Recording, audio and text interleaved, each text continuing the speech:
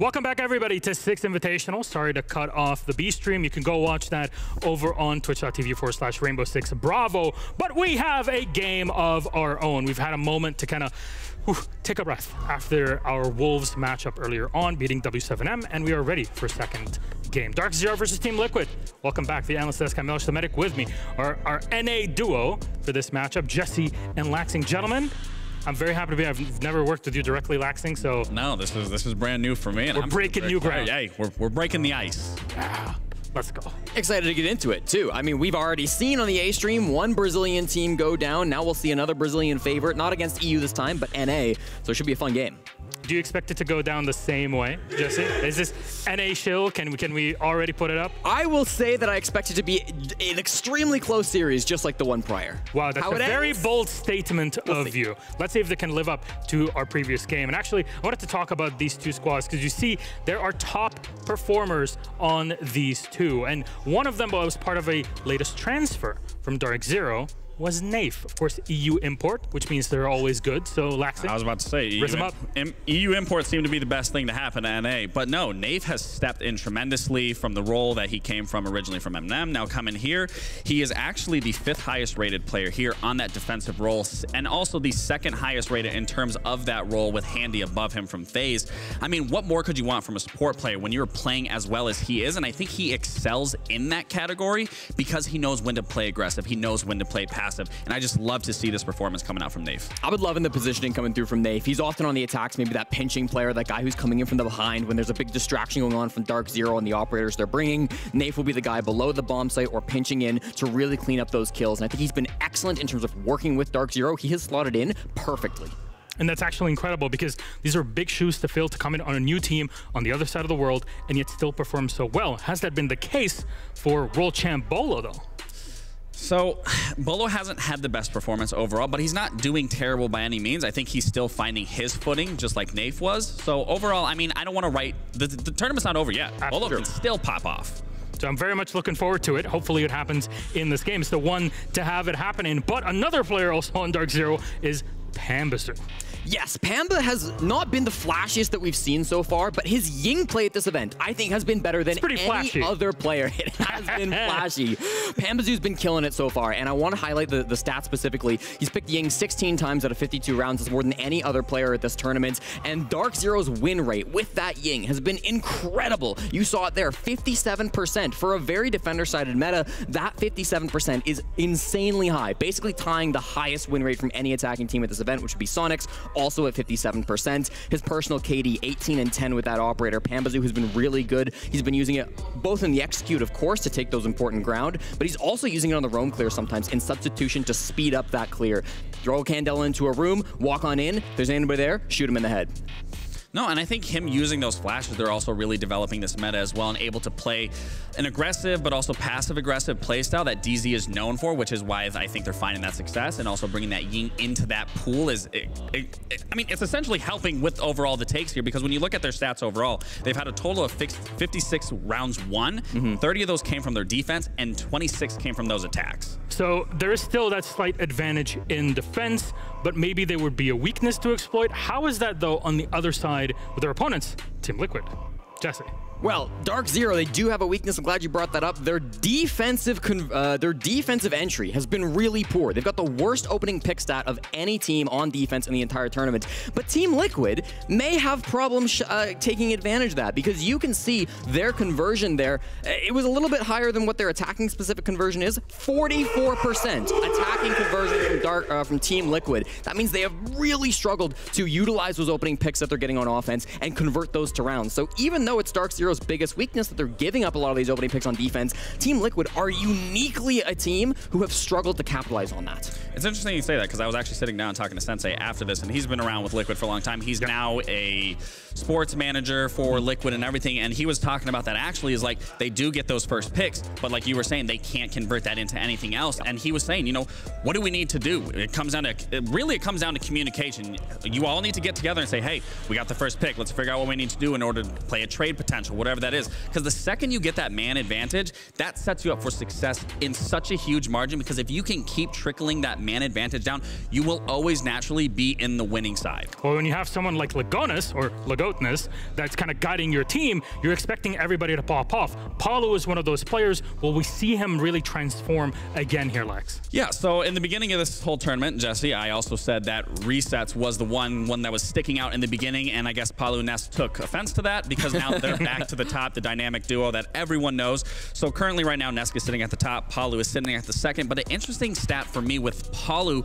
is he's not, in my opinion, contributing as much as the opening engagements as we've seen in prior, but also that doesn't take anything away from Volps, because Volps has been doing a really good job. But a thing to note that Paulo has been playing Twitch 30% of the time, and he also has the highest picked rate on Twitch, which personally for me, with the playstyle he's doing, I would much rather see a Brava from him, because I think he can get a lot more utility out of that and a lot more beneficial information or getting rid of gadgets that also can help them on their attack, because again, their attack is not looking great. They only have 19 attack wins. Paulo's also sitting at 109 kills through SI so far. That is the second most of any person at this tournament. He's rounded that off with a clean 71% headshot percentage, well above the average of the 54 that we're seeing from most people at this tournament. That is pretty impressive.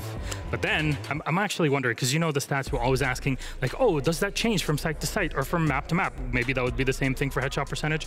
I don't really know. That's a multi-thousand game bit of Excel sheets that you have to go through, Jesse. Sorry for it. But let's talk about those map bans, because we actually have them. Let's put them up on the screen. First four bans: Cafe, Oregon, Bank, and Consulate. And it's Liquid that actually start first, which means they'll pick first. They'll go for Clubhouse, and they are starting off on that attacking side with DarkZero on defense. They pick that. Second pick will go to Nighthaven Labs, and that's DarkZero.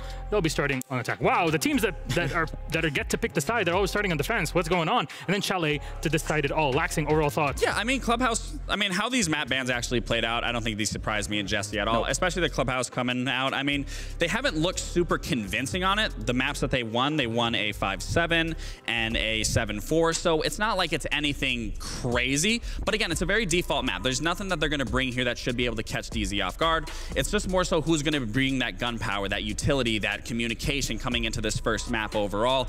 And in terms of attacks, I mean, that's a map for me. Attacking just is a lot easier on given the meta. Jesse, final thoughts? Very comfy map going for Clubhouse for Team Liquid. This is a map that they've played 3 times, 2 wins and a loss through SI thus far, so I think they're going to be pretty happy here. But DarkZero, again, their attacking win rate being so much higher than Team Liquid's does give me, in my opinion, give them the edge over Team Liquid in the series as a whole. So who takes Clubhouse? I'm going to say Liquid.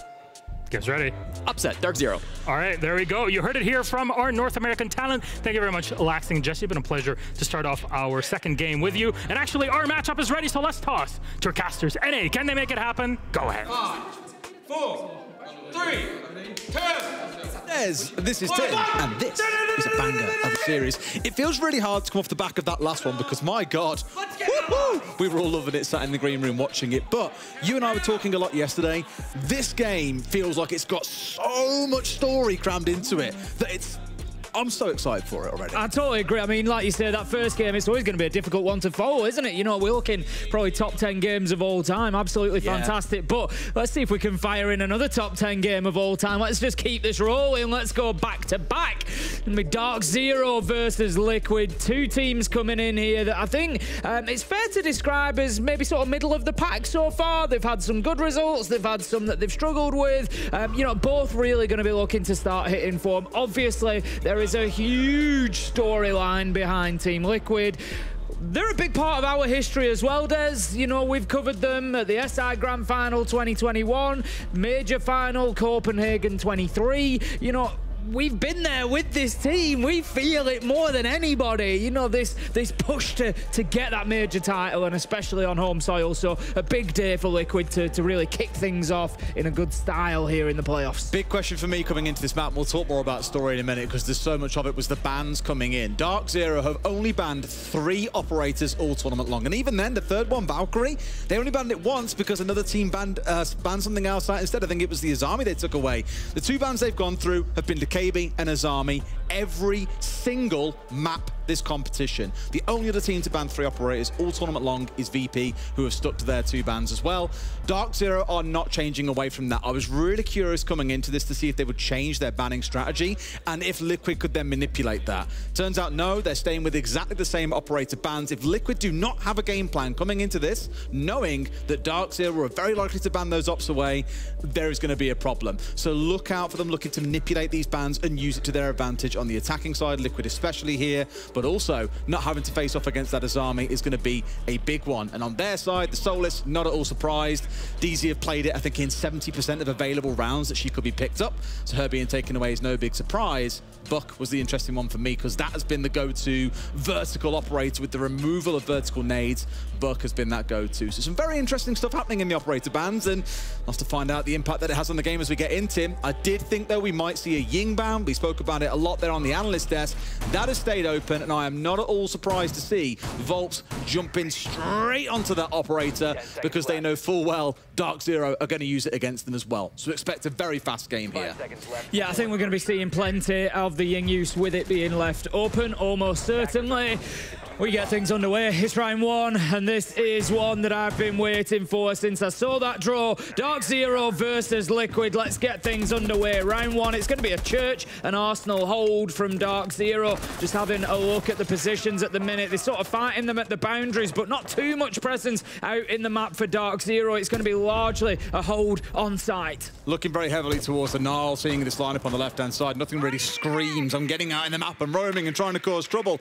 That would normally be the job of Canadian and the Soulless, for example, but instead, with that being banned away, there's not too much gain outside of trying to take gunfights, and that's not really DZ's thing. They're trying to look for the information. They're trying to look to feed information back towards those on site on what might be happening based on where drones are. So that's a big element of their gameplay here that is going to be denied away by Liquid. One big story worth reminding everyone of before we get any further into this, though, Tim.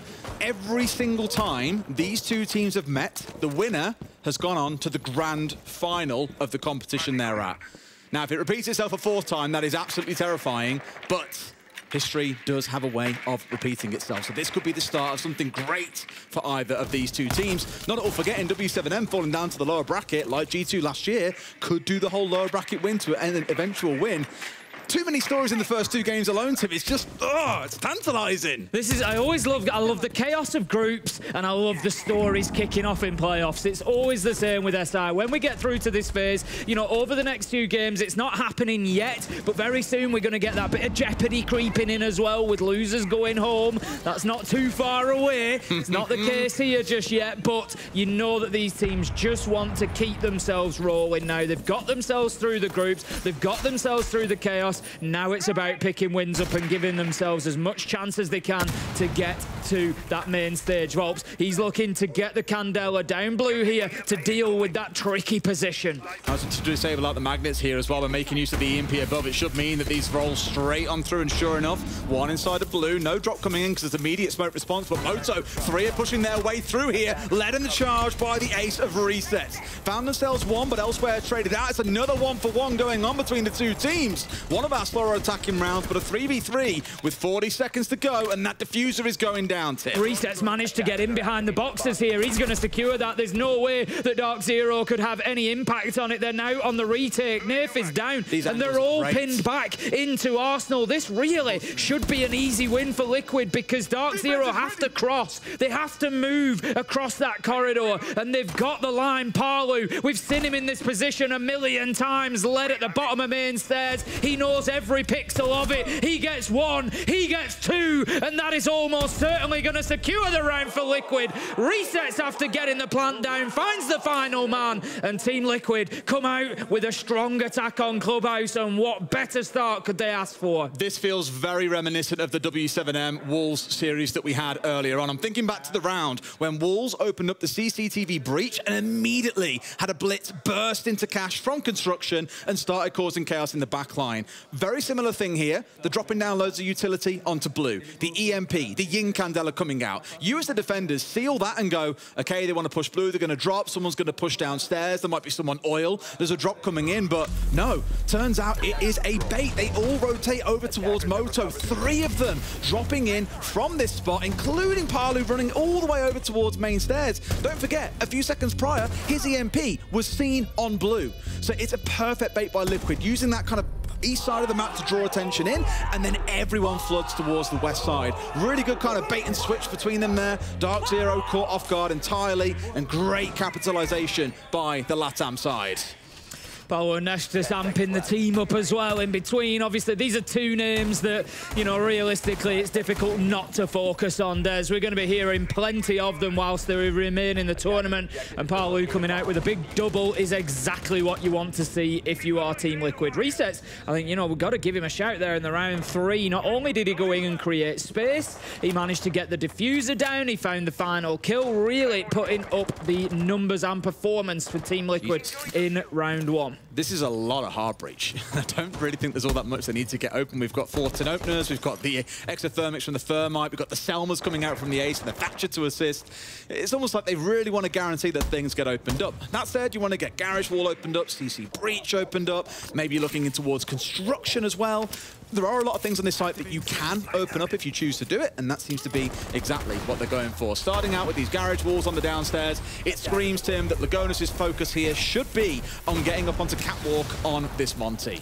Yeah, it normally would be. I was just having that's why I can't see Lagonis on my top down. He's back in spawn on drones, which is absolutely fine. That's, you know, his role at this part of the round, and then he will push forward, and we'll see him try to dislodge Bolo up here on Catwalk. He's going to have his work cut out for him. I'm just looking, there's no Frost on side to slow that Monty's progress down. There is the Legion of Pamba, but it just depends on whether those goo mines are in the correct position or not. Here comes the slow march forward of Lagonis, and Bolo will certainly know that his days are likely numbered. Little problem with the breach, though. Could be an issue, but they're likely to deliver the diffuser through the soft wall that we can see at the minute, so all Nesk really needs is line of sight there, so this should be fine. There's no MI for this hold, really, so Bolo's in a lot of danger. We've got the Capital on side, let's not forget, who is lethal in pushing in towards this site. In fact, I think Fabian and Fresh are talking about it. Capital might be a worthwhile ban for this map for some teams, but Volts here really should be the key influencer on how this plays out. But right now, he's being challenged on the front door.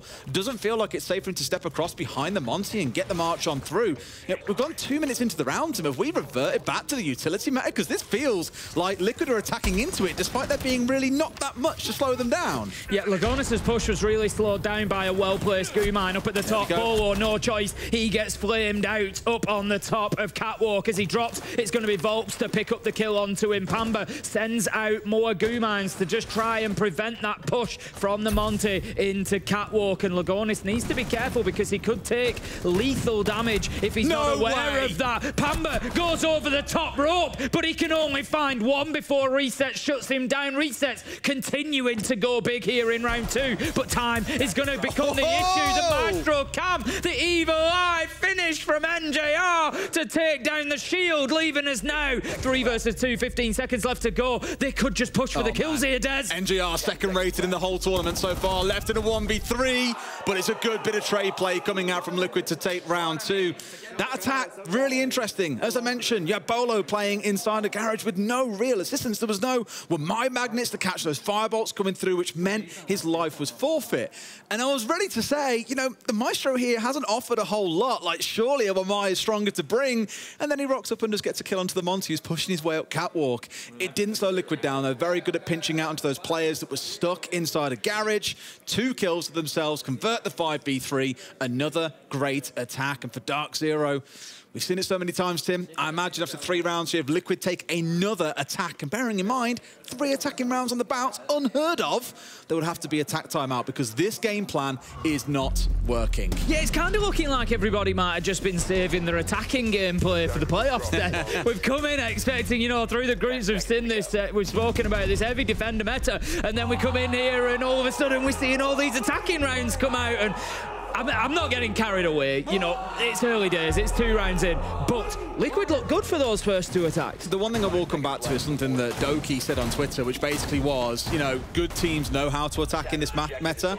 The ones that haven't figured it out and can't attack are the ones who simply have not grown with the meta. Yes, it's defender leaning. Yes, it can be painful to watch. But I think the longer the tournament wears on, you will see that kind of 61% odd defender win rate slowly come down as teams get a stronger and stronger feel on how to deal with things, right? I'm not at all saying that it's now easy to attack suddenly because we're in a later stage of the tournament. It's more that teams that are good and have got an eye on the ball have figured out, okay, actually there is a way to beat it, and often it's bringing along 12 flashes, it's bringing along Ying, it's going fast as we saw from Wolves, and as we're now seeing from Liquid. We're 30 seconds into the round, and we already have players hitting sight, but NJR on the support once again is absolutely slaying them here. And in comes the backstab. Bolo off to the side. Pamba with the close. Liquid, they go nice and fast, but DZ have got a response. I think Liquid just getting a little bit ahead of themselves there. Nerf did get caught out inside a stock. He heard the prox alarm and knew straight away there was somebody beneath him. There was nowhere for him to go. It wasn't possible for him to drop that hatch. But beyond that, NJR just completely locked down sight there. And you just feel that that was the round that DarkZero really needed. Team Liquid were coming in,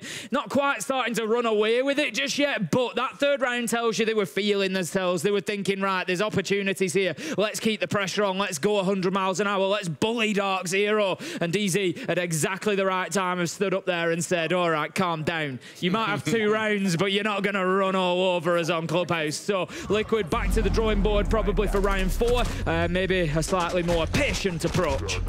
Yeah, and admittedly, if you're trying to make plays like that, then Yings, for example, a few teams you've seen do this is they take control of site very, very quick and then make aggressive use of flashbangs, of candelas, to deny the retake coming on through. The problem there being they didn't take full control of site. Admittedly, basement on this map, it's hard to take full control of. There's a lot that you need to control. There's Church, there's Blue, there's Arsenal, there's Dirt, there's Moto, there's even bottom main. And as we saw there, back Arsenal was the spot they didn't control, which really let Bolo come alive and get 2 kills. A small oversight by Liquid ultimately cost them. But one thing I'd remark on, similar to in the last game we had between W7M and Wolves, it's okay if things look a little bit chaotic on the attack because you only really need a couple of rounds in your attacking half to have a strong defensive half coming off the back of it. So you know what? It's high-risk gameplay. It's very fun to watch if you like watching teams just try and flood in and win gunfights because that's often what it turns into. But with 2 rounds on the board, they may have already got enough out of this half. Here we go, though, with round 4 into that 2nd quarter. Going to be a gym and bedroom defense. And once again, the Ying is back.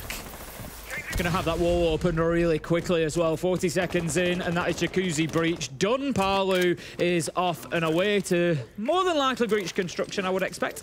He's going to have the Ace of Resets that's doing the CCTV wall for him. So we're going to see that player just scarpering, I think. It's going to be Bolo who tries to move around. Pamba picking up a big nitro, but Bolo does get caught on his rotation. That's a big nest double as he goes in and just starts carving some space at the top of red stairs. Great attacker to catch, though. I mentioned the Ying a few times now and how powerful it's going to be throughout this series. Volt's being taken down so early does remove some of that space creation that you get with the Ying. Drop a Candela in a room, watch everyone except a Warden run for cover. Still, 3 players left on the side for DarkZero, despite being against 4 Liquid players here. They've got a C4 still in back pocket, a couple of impacts to play behind, and of course their lives to make good use of here. On the attacking side, not tons to bring to the party in terms of utility. You've got 3 flashes in the back pocket of Palu, and that's really all that you can afford to lean on. They've got breaches opened up, they've got things they need, but moving forward from here, I think you're going to see a bit of a painful, slow end to the round. Yeah, and you've got that low health for Nest at the minute. He's got 2 nades in pocket, which, you know, after the nade changes, it takes 2 seconds after the bounce. That's the detonation time. You can't cook them anymore. But what they are used more for now is moving players out of position. You dump a nade in there, they have to move. So they don't want to lose that utility, but Canadian is able to take it away from them. And all of a sudden, we've got a swing in manpower. It goes from 4 versus 3 to 3 versus 2 as DarkZero managed to pick up a couple of kills. Lagonis, he's looking to move his way in. Could be a little bit of a backstab here, but I think Nath is just aware. He's looking out in that direction. Lagonis signals his presence with a couple of shots. This is going to take a hero play from Liquid. Look how close the 3 players of DZ are. They are literally all sat on top of each other. You can see the outlines on your screen now. Really stacked up and looking for this main stairs fight, and understandably so, because Lagonis is now the last player left to try and push through this spot. I mentioned it might be quite a slow, painful grind out to the end of this round, and that's exactly what we've been given. He sees the leg flicks coming around the corner, but nothing to shoot. NJR put slightly low, but DZ don't really need to engage this one. Time is on their side. NJR with the close and a comfortable round 4. Again, for me, like the dominoes, that's the example I spoke about the other day, the small things in the early round leading to massive ones in the late round. Losing Volps there was the big pain point because he was the space creator, the one that would have let them get control of key rooms on the map, and I don't think they expected him to go down so early in what turned out to be quite a surprising engagement, even if Ness got a 2K off the back of it. I'd be interested to know whether, I didn't see the Nitro, obviously it came up on the kill feed, I'd be interested to know how aware they were, DZ, of the fact that they killed Ying, because we saw a very patient defense from them, a very patient round where after Bolo was lost, they kind of just sat back on site and waited for Liquid to come to them. And as you quite rightly say, that big loss of utility early in the round, losing those Candelas, really hurt Liquid and their ability to get inside of the site like that. So I feel like, you know, maybe if DZ were aware of that, it was a conscious choice from them to say, look, we can sit back a little bit now. We've got the Ying, because you know if there's a Ying on site, the attack is built around that Ying. You know that the execute is built around those Candelas. That's how you're going to create space. That's how you're going to get the diffuser down. So either way, it was a great round from DarkZero. Very patient play on site, not over peaking, just taking their chances, and they've managed to level things up 2-2, and we're seeing a little bit more of what we would expect from the defenders on Clubhouse. Crucial change coming in here is the comp change for DarkZero. We're back on this Cash CC site. I mentioned last time round, yeah, last time they had the Ying, that's now gone. Bolo's on the Frost, which is quite interesting. Expecting a Monty to come running at them again. But the critical change is Pamba moving on to the Wamai. I mentioned that last time round that they had nothing to stop Volps getting in and just burning them alive up there. And sure enough, that's exactly what happened to Bolo. So I like that there's adaptation coming in here to deal with that. However, you've now got Ying and the Capitao to face off against. So you're going to get smashed in the face by a ton of utility that forces you to move one way or the other. But it feels like Liquid have got a lot of the right tools to make this play happen. And really, this round should move a little bit quicker than the dependency on the Monty that we saw last time they played this site. Yeah, I think Liquid recognising that maybe they just run it a little bit close to the wire in terms of time, and that it was reasonably easy for DarkZero to deal with that push. They've pretty much rotated now after opening up that breach. That's going to be there for Phantom pressure, but they are going to be pushing from the gym and bedroom side. Neski's going in on the Ying, but it's Pamba once again. Second entry in a row. This time he takes down Volps, and again some key utility. Pamba manages it twice in a row, Des. It's Ying last round, it's Capitao this round. I'm really perplexed as to how he's been caught out as well. He was playing around Garage. It was Pamba down on the ground floor around the motorbike that got the kill onto him. Feels like I'm playing Cluedo there, Tim. He was dancing around the motorbike inside of Garage, and that's where he got the kill onto Volps. If Volps is exposing himself to the Garage door so early on, why? The rest of your team are all pushing in construction side. Your job is to sit, wait, maybe drone them in, just be ready for when your team needs you. So getting picked off so early here, playing a crucial operator yet again. It was Ying last time, it's Capitao this one. That removes half of their serious execution threat. 4 versus 4 then as Paolo manages to pick up Pamba in, I can't even call it a trade, it was that late, but he's going to just be able to push forward a little bit. Neski's holding this angle in towards the top of Red Stairs. Liquid, 58 seconds left to go, that's plenty of time for them. Resets manages to join the attack inside of construction there, so there is no Selmas in his pocket now that he's got the construction wall open, so there will be no further hard breaching coming from him. Anything else would be on Lagonis' shoulders, but they should have everything that they need here. And Candelas. In go the Candelas. Ness is going to start this push. Do they know about NJR? He can't move at the moment. Ness goes all the way through sight, but Nath manages to cut him down. Just beamed him despite being flashed out as well. It was a great Candela coming in. Now Resets makes the cross. They've got no idea that NJR is tucked in close. Lagonis comes in, gets it down, but it's still 2 for him and Palu to clean up. And Palu, talking about cleaning up, it's a wrecking ball on the downstairs. Nath with the cleanup down to a 1v2. Lagonis had just headed out of sight there, and he was kind of waiting for Palu to get there,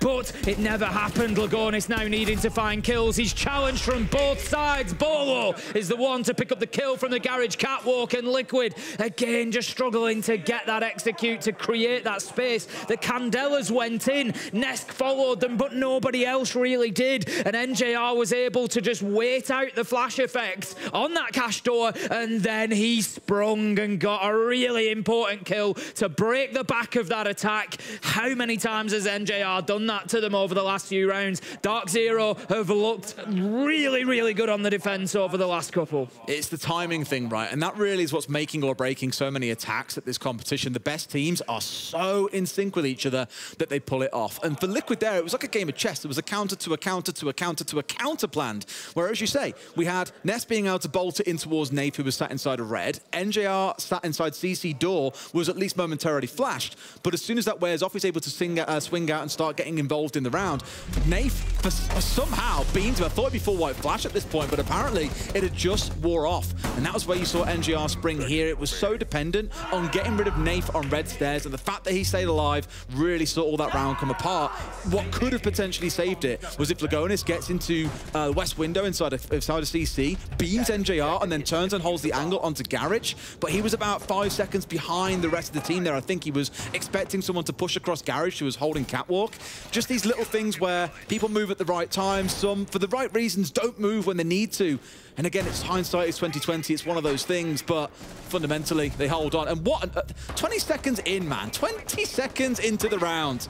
And Parlo has been beamed. Something else we saw back in Wolves W7M was early spawn peek attempts coming out of either side because they knew the game was going to move fast. So if you can catch someone off guard when they haven't done their drone work, this kind of thing can transpire. And let's not forget, Tim, that Ashe in this meta is the counter to Mira. That now means, again, another crucial bit of utility will still be online for the defenders with no response from the attacking team. That's it. You've now got to start trying to play with those Hibana pellets maybe to take the Mira windows down if you want them down. And this just so easily shot off, especially on a site like Clubhouse. Church and Arsenal, there's always generally going to be an angle onto them to be able to take them down. So like you say, the Mira's likely survive through the round. And what a great start. 3 rounds in a row now that DarkZero have been able to pick up the entry. And it just means that Liquid are constantly playing this 4v5. This time it hasn't been a huge loss of utility. That's one thing for them, other than, as you say, the Mira problem. But Volps, he's going to be trying to work quietly. Not always the easiest thing on the blitz, but he's going to try and sneak his way down Dirt Tunnel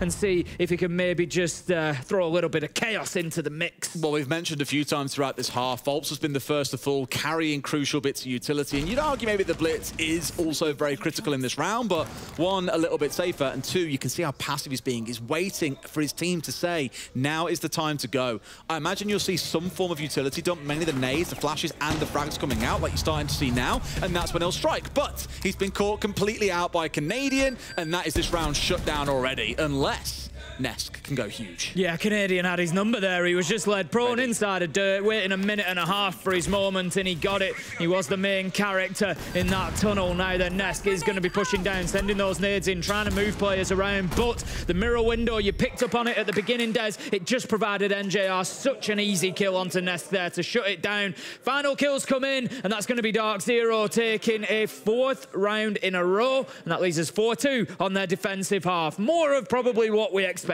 Yeah, I said this back at the start. Liquid having 2 rounds is mental to see a team do so well at starting on the attacking side on this map in particular.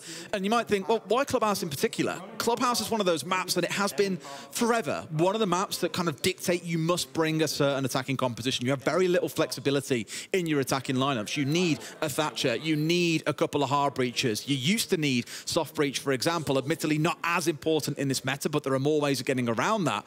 And so there is some limitations. Occasionally you see like there for you'd see a Ying and you'd see a Capital. You'd see a Blitz, but you don't really get too much globals. I think we saw Lion picked up once as a great example, and I'm not going to lie, that feels a little bit silly. I imagine he slipped past drones to get that kill onto Palu, but it's still not the best spot to stand there just waiting patiently or sat on drones, for example, and it's a freebie picked up.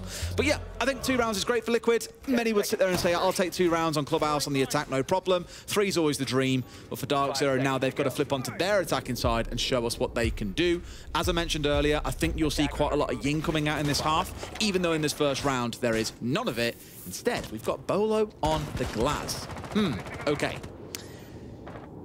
I would say when you bring in an operator like Glass, you've got a very specific plan in place. I would imagine it will involve Dirt Tunnel and possibly some smokes. But saying that, there's no smokes on side apart from the Capitao, so they're going to have to be very reliant on Pamba and Glass working together here, if that's going to be the case, if they want to take full advantage of that thermal scope. Normally, of course, Glass could bring them for himself, but Bolo instead opting for the nades, which is obviously something that we've seen, you know, really drop off in popularity since the change to the fuses, that you can't cook them anymore, so the vertical nades not really being a thing. We've seen very few kills achieved by nades. They're more just there for creating space now. Yeah, notice on the attacking side for both teams, you're seeing quite a lot of breaching charges brought for the exact reason the Buck is planned away. You're not really seeing Sledge played at all at this top competition, just not really in the meta when Buck is a thing. And I think without that now, Ram you'd sometimes turn to, but for Clubhouse, not often. You see the occasional team bring it to get kitchen and hallway opened up, but more often than not, what you'll see is a Buck. With that not being available, spanned away. Instead, teams, it seems in this game at least, are relying solely on that secondary utility to get the job done.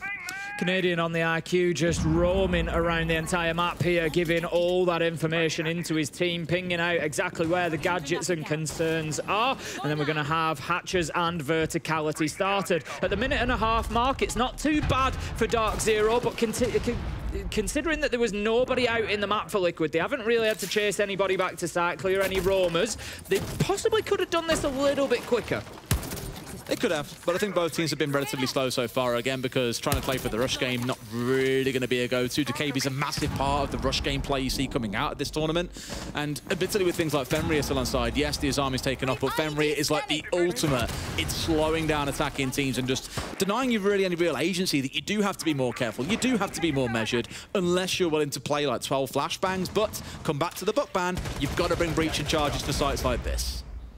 Pamba going to be hitting the stock hatch now, just looking for that angle down to blue generators, knows that there will be a presence down there. We see the impact nade go in, likely to just burn out that were my magnet, which it will do, and then we'll give access potentially for the Capitao to send in any further utility. And as suggested, Bolo and Pamba are working together. Bolo likely to try and use that smoke utility from the Capitao. Nif just having to push into the smoke a little bit, will continue to be delayed. And I did mention time earlier for DarkZero. It's coming down to the 15-second mark, and they are only now looking to push side. Yeah, you've got to make use of something here. You've got to get something done. Two smokes still in back pocket. They're not even going to get to use the glass the way they want. It's kind of a drop and hope for the best, but straight into one of those FNAP mines. They're planting through it as well, and still they can see absolutely nothing. Talk about blind hope coming out from NJR. Be sticking it through, but getting pushed in. Liquid get the close down. Tim, that was a 20-second meta round. Quite literally at 20 seconds, DZ just realized, ah, crap, we're going to have to drop and just try and make this work, despite all the utility still stacked on site.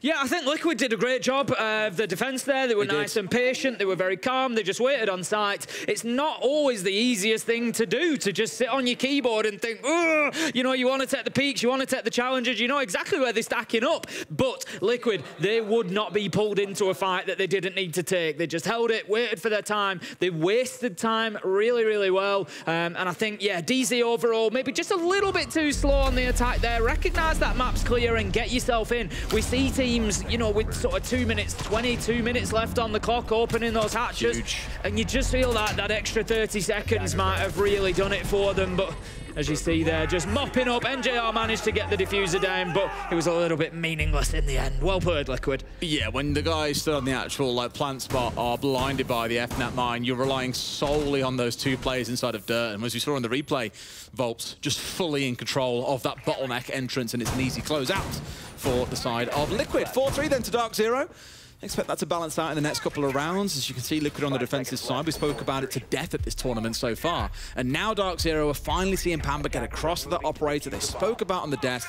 It's the Ying coming along for him. And I've really worried for a second, because during the start of this round, we saw Bolo again on the glass, and I was like, man, we just didn't see it of any use last round, I'm afraid. So I'm glad that there's been a change away back onto the Thatcher here. Some more supporting the opening up of NJR and Nafe when looking for those reinforcements, for example, or potentially making use of the more for the utility on site. In particular, I'm looking in towards Nesk, if they can get an EMP near him when the execute comes in, or onto those FNAP mines. Those are the two golden targets for this round. Vulture taking a little tickle of damage there as he moved across the main door. A spray through the barricade and a bullet or two catching him, but nothing too severe. Black Eye Cams, of course, being brought along regularly for the defenders with Valkyrie available. We're going to have the breach opened up there, and that is step one in trying to push across to the gym and bedroom site. That's going to allow access into CCTV. It means that DarkZero can get a little bit of pressure then onto the balcony side, start using those windows because they don't need to worry about being peaked. He goes Pamba in behind the Candela. Fantastic use to get that entry onto Nest and start carving that space. Palu is in big danger as well, caught out from that utility. Full flashed and taken down. 3 versus 5. This is a great attack from DarkZero, but resets. He gives them a little bit of hope here, Liquid, in the middle of the round, and Volps on the flank manages to find Bolo. 3 versus 2 after a flurry of kills. I literally called it 30 seconds beforehand. 2 EMPs committed on the roof above the warden. They drop a Candela in and they flood in towards red. And the thing is, Liquid are leaning so heavily into Nest being able to hold top red. They've got a shield committed to that hold for that exact reason, that he can deny the breach. But when he can't turn his gadget on and he's full white screened, well, you know exactly what happens next. The flurry of kills come through. They get rid of 2. Volps tried to make a backstab from underneath happen, but simply DarkZero were too ready. Great start to the attack for them. And Tim, they've still got a whole minute to work with. Yes, they haven't got the Ying on side anymore, but with 2 players on site now, and that's all you got to play behind, those C4s, for example, this is winnable. I only worry about where the Goyo canisters are going to be, because that could really slow this clock down to 0. Yeah, I mean, DarkZero making a smart choice there. NJR getting opening that jacuzzi wall. We saw that Lagonis was just standing there. He was waiting to take his fights, and for my money, Lagonis is one of the best site players inside a siege. If you let him pick his position, if you let him pick his fights, he will close out a round like this. And so by opening that, it creates that phantom pressure, it moves him around, and all of a sudden Liquid can't be as comfortable. But there go the Goyo canisters that you mentioned, and it's on the right window. Resets has just made it so difficult for DarkZero to do anything. 10 seconds left to go, and Liquid, they just need to try and keep themselves out of gunfights for now. But Naif, he goes in through the master bedroom window, starts getting the diffuser down. The cover was essential. NJR with 1, Canadian with 2, and DarkZero find themselves 5-3 up after their first successful attack. And again, great use of flashes. It is becoming the defining part of this competition. You had Reset sat on that west main breach and ready to kind of step his way through in towards Jim and challenge onto the plant going down. But as the plant started going down, for about a second in, we would think, 2 flashes immediately dropped onto him. He's full white screened. He can't move, which gives them a little bit of time to get in position and ready to deal. 1 on the Jim window, 1 sat over the planter, and they get a beautiful crossfire as he steps across for the challenge. Just, again, brilliant team play out of both teams. I've loved the way they've orchestrated so many of these attacks to this point.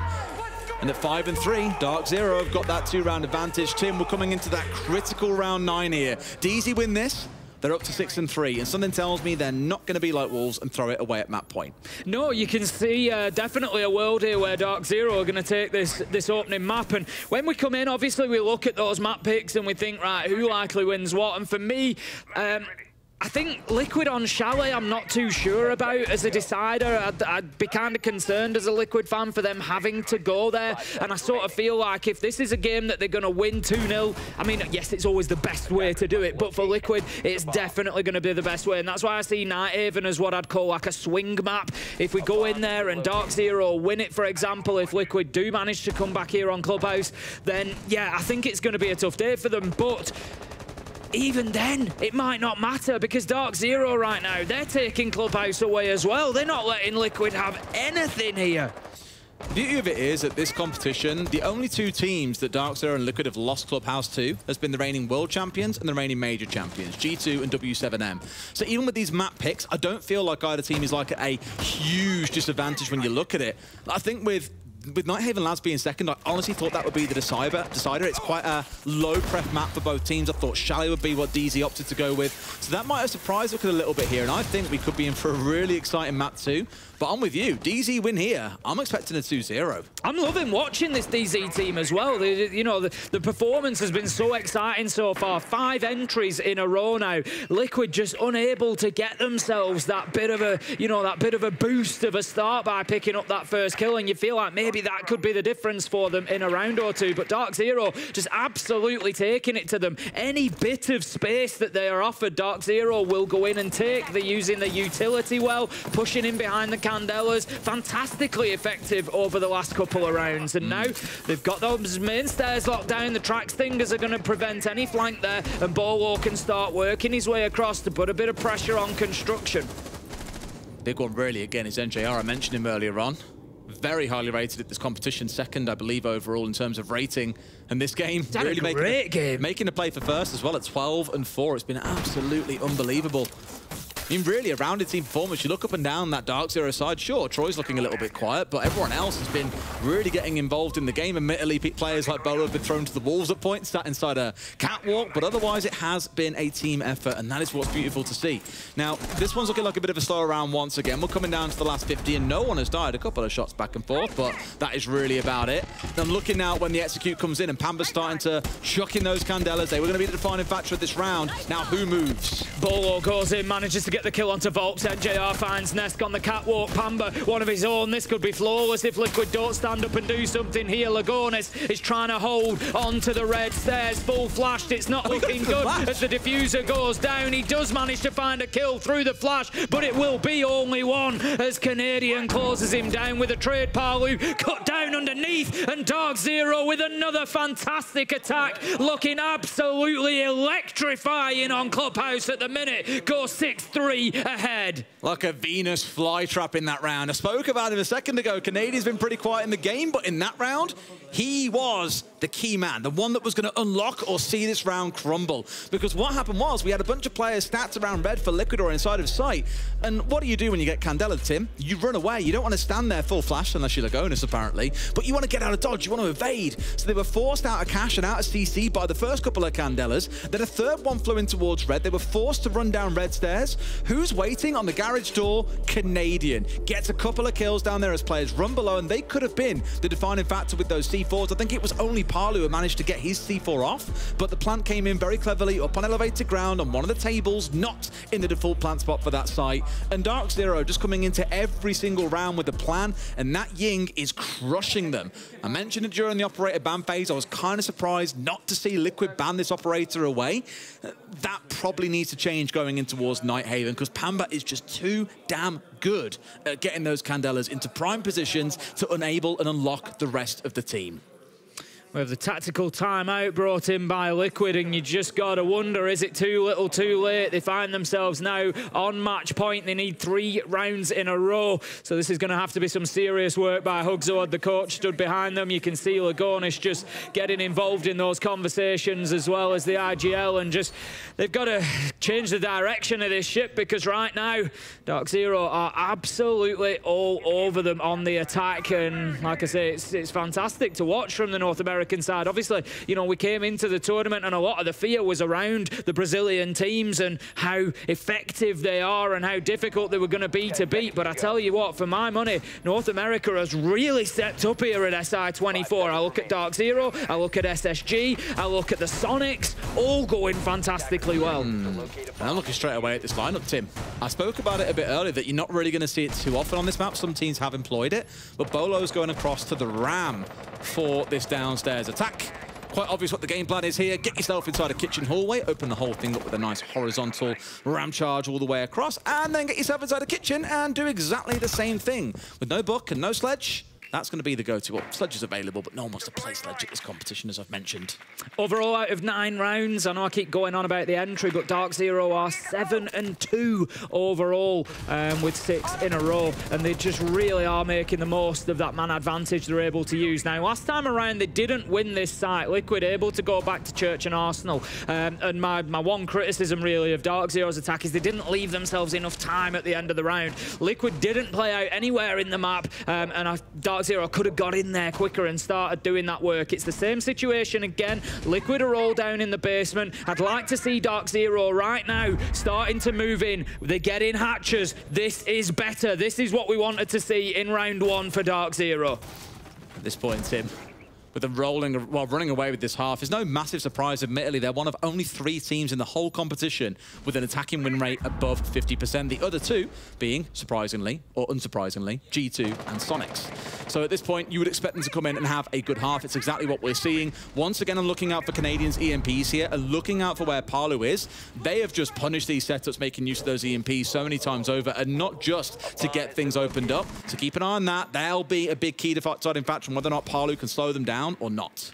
And I love the, you mentioned the use of the EMPs. I love the vertical use of them. It's not something that we see too often. You often think about throwing them in there horizontally, just trying to get them into the right place, but it can be really smart to just dump them on the floor up above the target. It will do the same job. So DarkZero not sparing the damage at the minute as Volps manages to take a little bit on the Fenrir. Palu is maybe going to be feeling the effects. No, the glass is still in effect. Volps manages to find Nath. Can Palu pick one up on the door? Absolutely. Lagonis and Ness, they get ones, and it's 5 versus 2 now as Liquid holding on nicely. It's a very small thing, but you saw the step back from Palu to make sure those glasses were available when the blue hit came on through. I thought we might see a bait and switch like Liquid employed in their attacking half, but not to be in this round. DZ were hell-bent on forcing blue, and Liquid have absolutely destroyed them on that push on through. 6 and 4. It's been the one site that Liquid so far have been able to confidently hold on to on defense. I was kind of eager to see DarkZero move a little bit quicker, as I said at the beginning, but ultimately maybe just a little bit too one-dimensional from them. Yes, they had the time. Yes, they got in and opened things up quickly, but then, like you say, just really tried to brute force it from one position when you feel like they probably had the time to, maybe work from kitchen, work into dirt, work to bottom of main stairs, and just give Liquid a little bit more to think about. But DarkZero still going fantastically well on the attack. They're going to be looking to close this out. 2 more opportunities for them. This time it's going to be, that looks from the outlines that I've got in front of me on the top down, like a CC, no, it's a gym and bedroom hold. I mean, they've got to go through both of these sites, right? Pick your poison. Is it gym and bedroom or is it cash and CC? You now can't defend in the basement again if you're going to get us through to overtime. And I really doubt we're going to see bar and stage getting picked up. I remember we saw quite a bit of creativity with that when it first became available. And I imagine this meta, just when you've got strut sites that you consider quite strong with the defenders, like why go for all the craziness of trying to defend, top floor and then the ground floor as well if you're trying to defend that site, when you can keep it a little bit more simple and just overload these top floor sites with utility. Once again, seeing the mirror coming in and being placed straight onto that cash wall. Saw it last time around when we were defending up here as well. Didn't really seem to bother DarkZero. I imagine it's more for information for Liquid to get a feel as to what's going on the outside. Historically, I've seen teams shoot that mirror window out, and it lets you then impact trick or deny that wall at the cost of giving the attackers a line of sight straight through into one of the main rooms on this top floor. However, also considering the defending gym and bedroom, it is also a room you can afford to lose. So it's much more about trying to slow things down on the other side. DarkZero are even going to start things out in the west here and not worry too much about what's going on out towards Cash and CC. Yeah, this wasn't the focus for DarkZero last time. If you remember when they attacked this site, I commented, how with a minute to go, NJR had rotated over and opened Jacuzzi to prevent Lagonis playing in that position. This time they've opened it at the very beginning of the round. I like to see it. It just creates that little bit of discomfort throughout the entire round. I was going to suggest this may be the technique of dealing with the mirror window as well. Go for the upside down rappel, get the exothermic on. It's going to take the whole lot out. It is a round where they haven't brought along the EMPs that I was mentioning before. Just a couple of micros in the back pocket for Canadian to help them get the walls opened up. So Nesk in a power position, able to do some damage on the Warden as long as he's not bothered. Last time round, he got cleaned out of here very quickly. There best be a better plan in mind for DarkZero than if that's not available. Maybe looking in towards the Grim and the Lion combo here to really slow things down. But here comes, you saw the red icon, mate, so that's a good way to get rid of the Warden. It's just nade him. It's as easy as that. A couple of kills by through out here on the east side, and that honestly might have just cost Liquid the map, Tim. I was just going to say it's essential that Liquid hold on to Cash and Construction for as long as possible. They've they've dedicated so much utility and manpower in there, and it's all come to nothing within the first half of the round. DarkZero dealing with this fantastically well. It just seems like DarkZero on Clubhouse have got a plan A, B, C, D. They just keep going on. No matter what is placed in front of them, they've got a way around it. Lagonis, Volps, 2 versus 5, and they are going to have to fight for dear life here to try and hold on and keep Liquid fighting in this one against what has been so far a pretty scary DarkZero team. Well, who would have thought? Absolutely stomping and rocking things on the attacking half of this map. Looks like DarkZero should get a clean sweep out here. Only 2 left, 5 versus 2, and 30 seconds to play with. It's enough time to get things closed out, especially how composed DarkZero have been in round-ending scenarios. And sure enough, the Bs are in, the bullets are in, everything is in. And Paul Lagonis is left 1 versus 5. This should be a DZ map 1, Tim.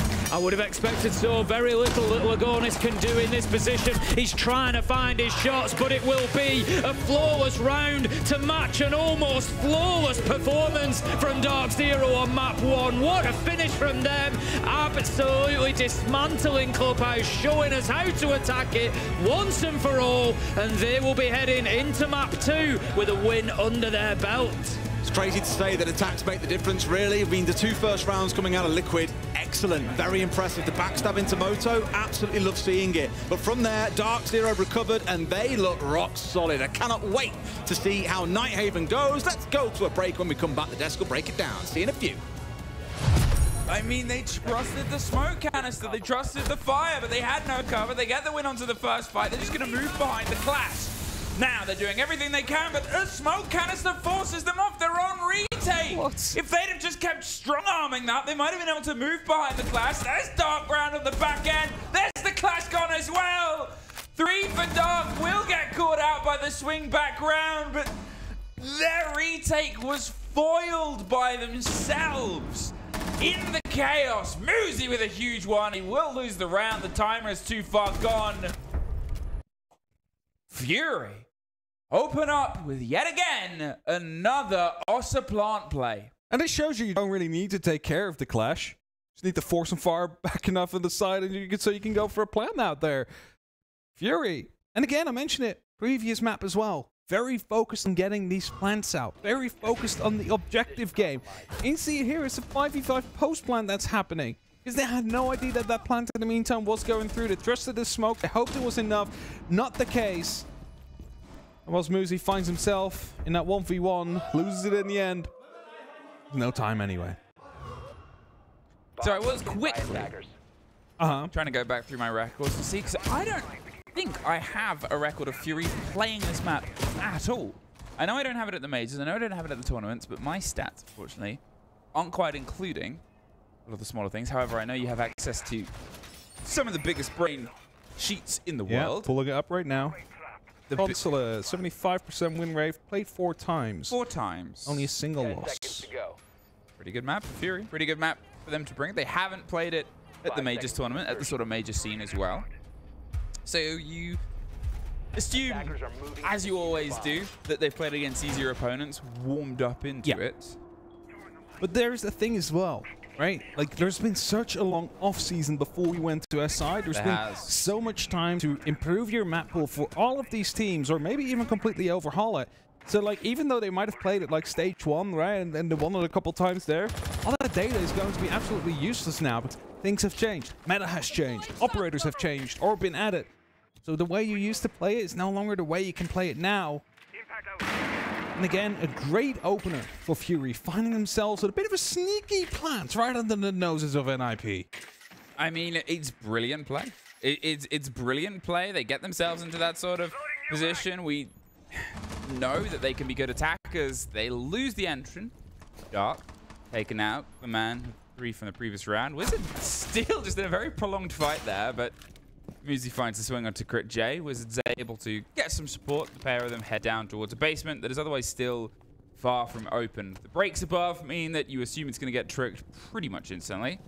So Lycolis doesn't feel confident enough to go for the break, and fair enough, because, well, look who's gone. The Buck, that vertical control that you've sort of always classically had on this site, and this take is no longer viable. Instead, it's going to have to turn into a firefight to win it out.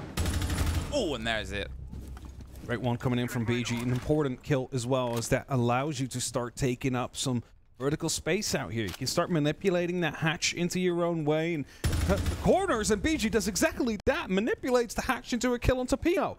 3 on 3. Suddenly, it doesn't really matter anymore that those 2 opening kills went to the way of NIP. The main wall gets opened up as well. They have the hatch under control, which means there's only 2 real positions where players can be crucial to actually stop this plan from Lycolis from happening. It's going to be around the yellow stairs where Wizard is playing, and Muzi's position where he can just swing open the double door. So that's where the next pressure needs to come down from, as Lycolis goes down by Muzi, just scalded out. And as we find ourselves in the 2 on 3 with stunts coming down, it is looking good for NIP, but there's still an opportunity for Fury to bring this back. They've got themselves 40 seconds, though. That risk of time, it's a conversation we've had many, many times against NIP, and now the favor isn't in their favor.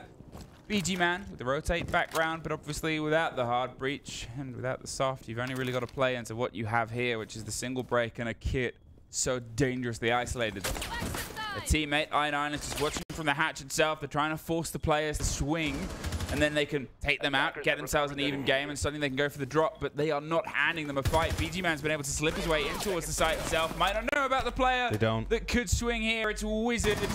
Gets their take onto the planner. They can just watch for the remaining drop of I9. However, they refuse it. They're able to fly their way on through.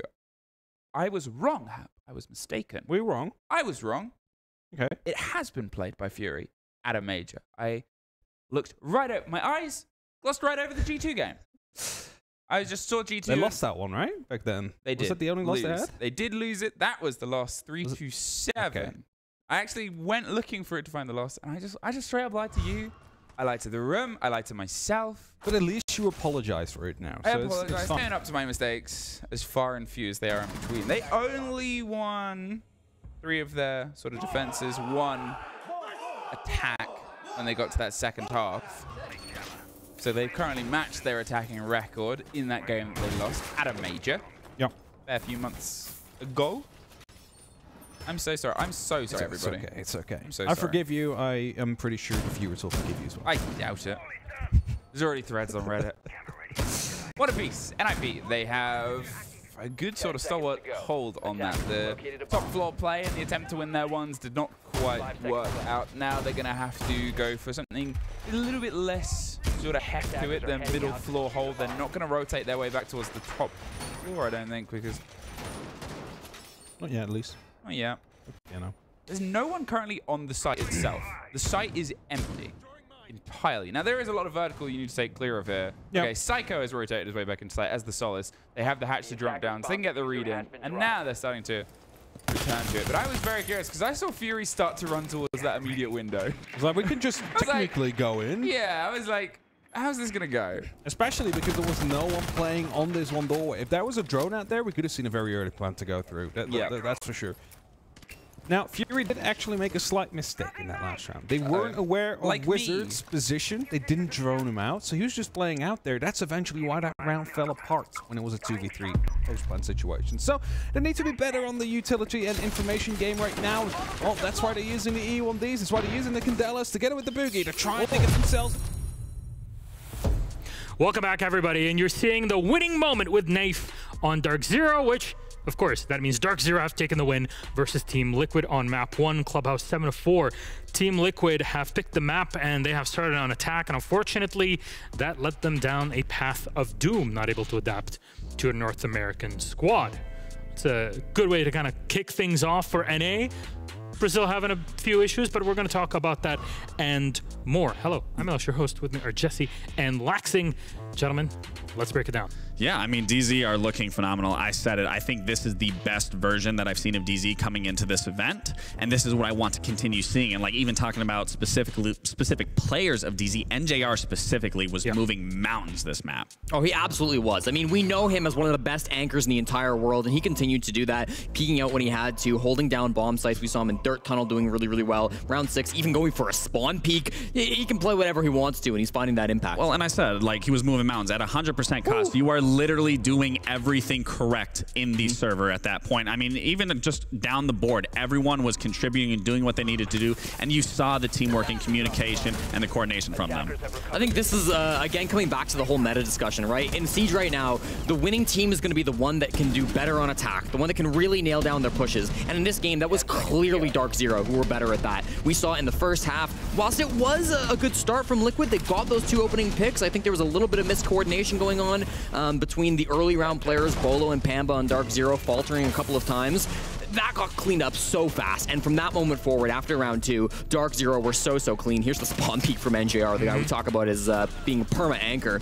But I really do think that all in all, we saw so much cleaner attacks from DarkZero. In that second half, when they moved on to it, they were working together. Liquid just never really able to replicate that. Adapt and overcome is the name of the game when you're playing against the best in the world. And even here at the Invitational with these best teams in the world, a small mistake can end it all for you, even when teams are so tight. And when you're just looking at numbers on a spreadsheet, it does not mean anything when you're in the server.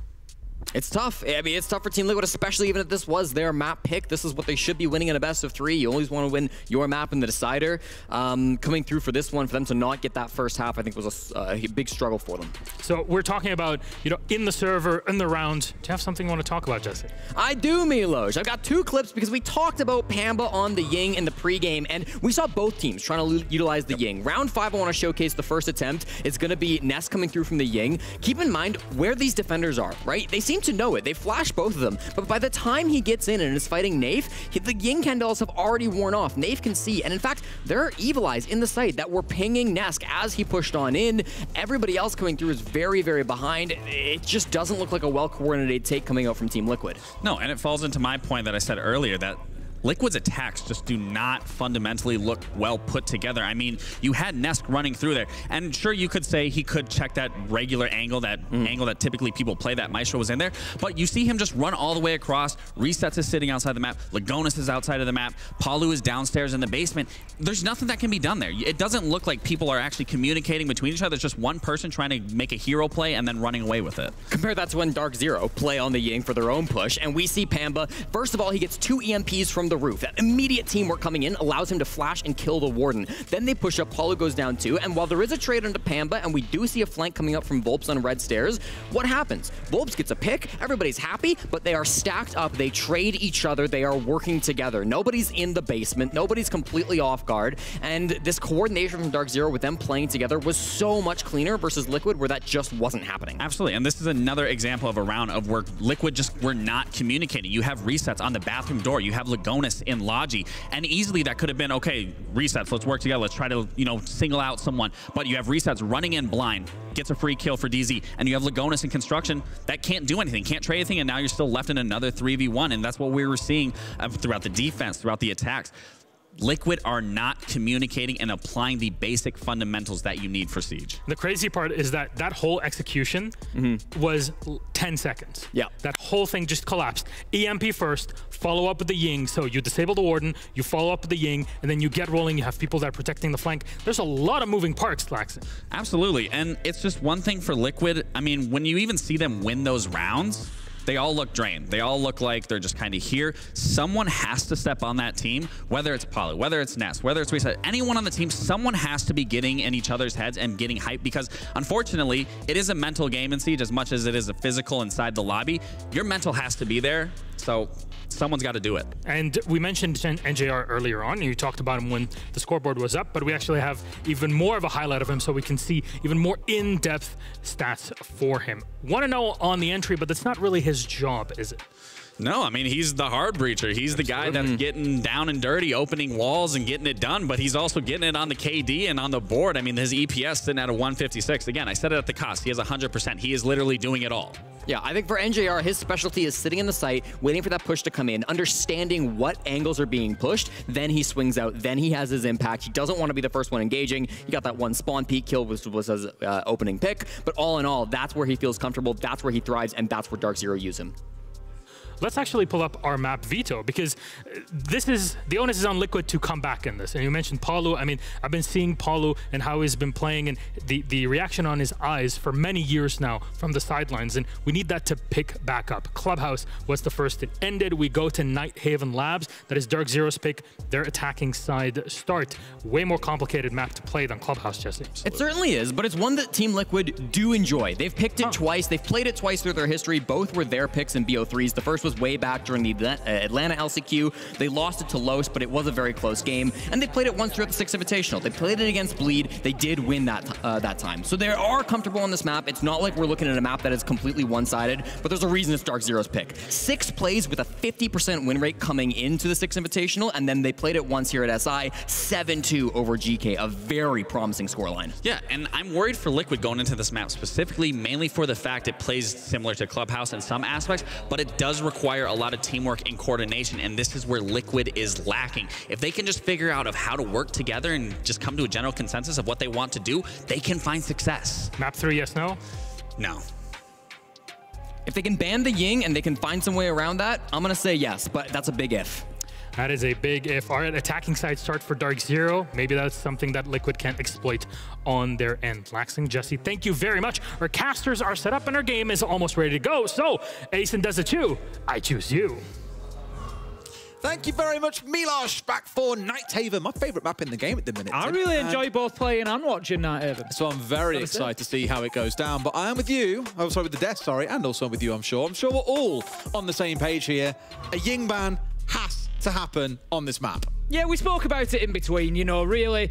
DarkZero played in behind that Ying, Pamba going in, just Candelas, kills. They played behind it fantastically well on Clubhouse, and so Liquid have to sit up and take notice of that. They have to stop it happening again. Tim, guess the DarkZero bans. Guess what they're going to be? I think Azami could be one of them. Yeah, fair, okay. Watching the attacking one might be. Maybe Dokubi? Nah, surely not, Tim. That can't be the case. We'll see what comes in. I'm sure it will be, because again, outside of a single map, that has been their attacking and defending bans going into every single map. Hey! There we go, Liquid. That's what we needed. That's what we needed. I swear I heard a bigger round of applause than going along with just me too.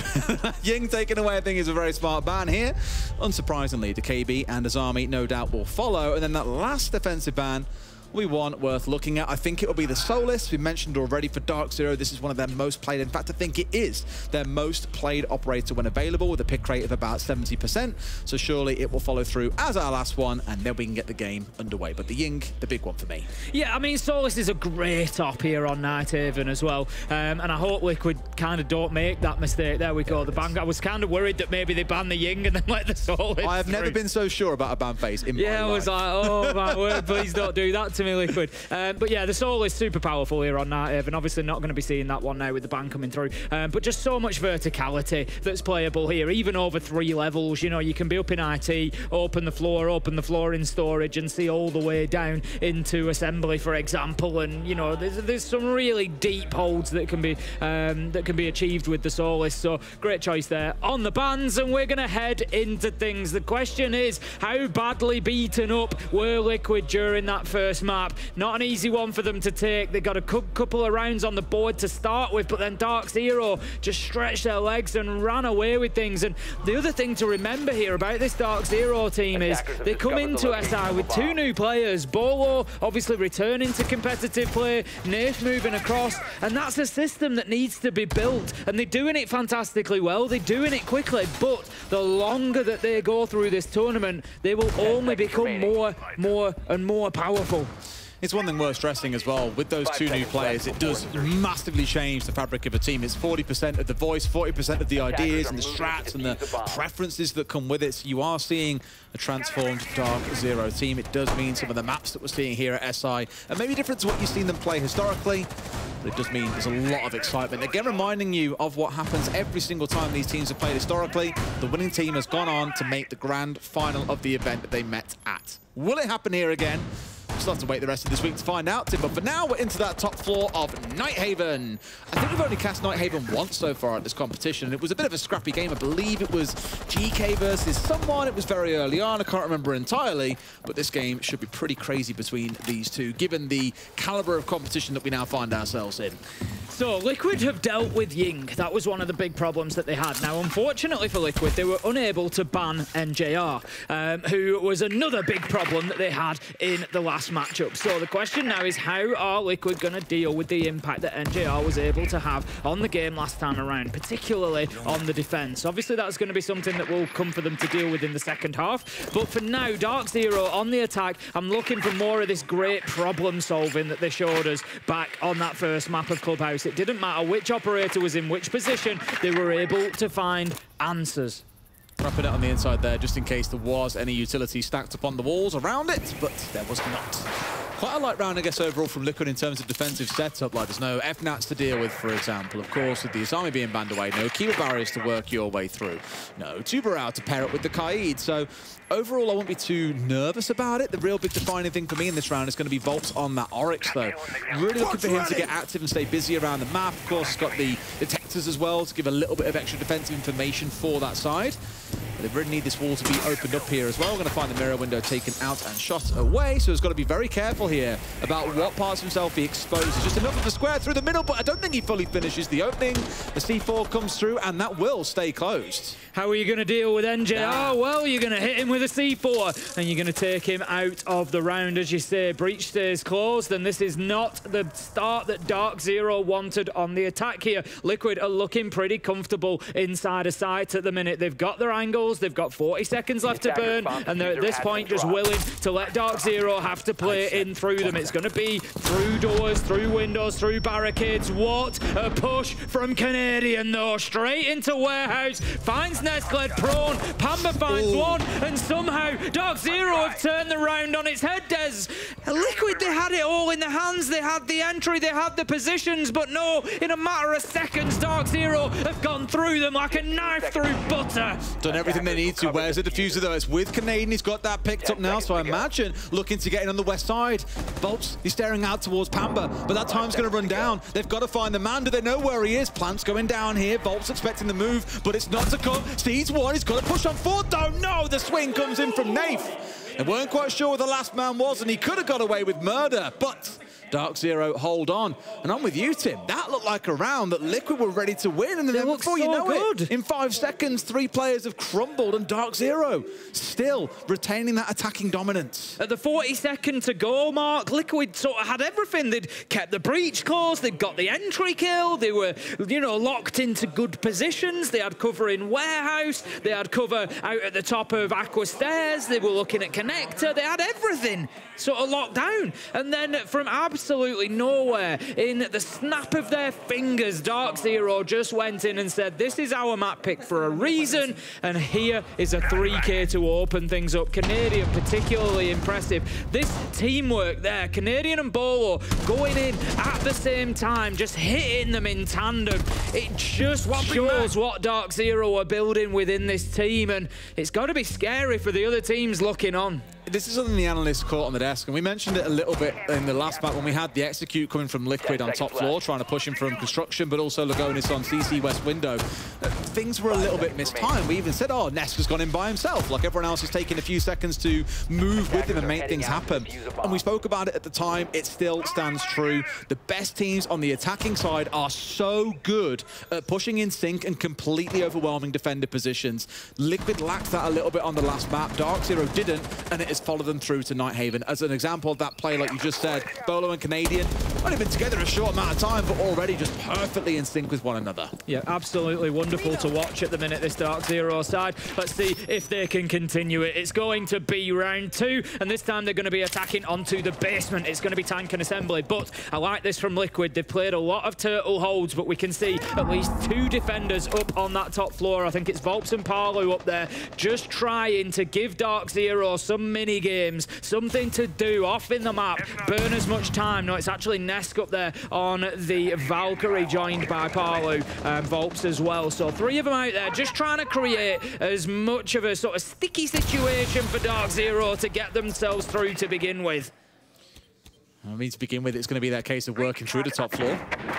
That's why having the Jackal on side here, I think, is really valuable. Arguably, Nath as well, playing on the Zero. Yes, you bring along the secondary hard breach gadgets, the can openers, same as Pamba. But also, of course, have those sound cams. Get them in the map. You can see a lot of information. You can flick which side of a wall or floor they're looking at as well. So very valuable for getting information down into that basement to at least offset the information that is offered by the Valkyrie, who equally is countered by Bolo on the IQ. So all that back and forth in terms of the information gain. Smith's just going to be holding a long angle there, and Liquid attempting him over and over again, but he just can't quite find his shots. However, NJR will do. I picked him up at the start of this game. He was kept quiet by a Nitro in the last one, but this time comes back seeking his revenge and gets the entry onto Ness. I've got to give it to DarkZero as well. Drone use has been great. Bearing in mind they're trying to clear 3 floors here. They've still got 2, well, they've only had 2 drones go down in the round. 7 out on field, 1 still in back pocket. Yeah, they're using the information incredibly well and moving forward as a team. 1 player drone steps on forward, then someone else does the same to a room forward. It's kind of like this cover and move between them that means they can advance through the entirety of the map.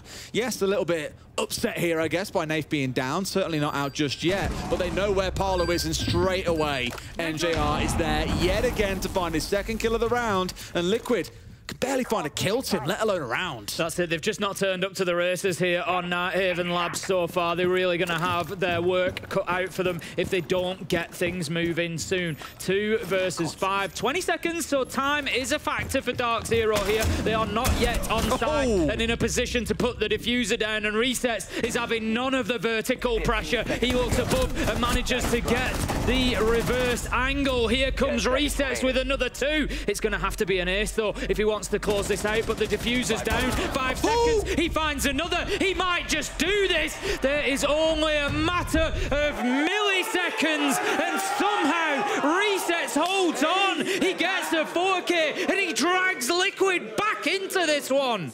Admittedly low HP, but still a nice flick with the pistol off towards his right-hand side and single-handedly saving the round. Again, I really can't fault DarkZero.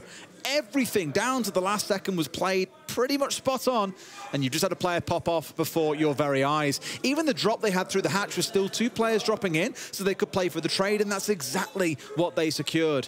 The round was played out perfectly. Liquid have held on. Specifically, Resets has done the business for them there. Otherwise, we could have been sat here, Tim, talking about, you know, they've got 2 kills across 2 rounds. It's looking miserable, if not for Resets, keeping things square for now. Yeah, exactly. I mean, the thing is, the other players on Team Liquid sort of set Resets up with the opportunity there, because by burning as much time as they did around the map, it meant that you can see on your screen 10 seconds left to go. That's not the entire answer of how Resets has achieved this. He's gone in and got his kills. It hasn't been easy for him. And, you know, Liquid needed that round now more than possibly ever to get them into this one, because it was about to start really running away from them. We see these moments in games whereby teams just hit that next gear, that next level, and you feel like DarkZero was starting to do that now that they're on their own map. But Resets just signaling that, no, we're here and we're here to fight. It was almost mental as well. He was down to 1 bullet left in the chamber when he secured that 2nd kill, which is why he immediately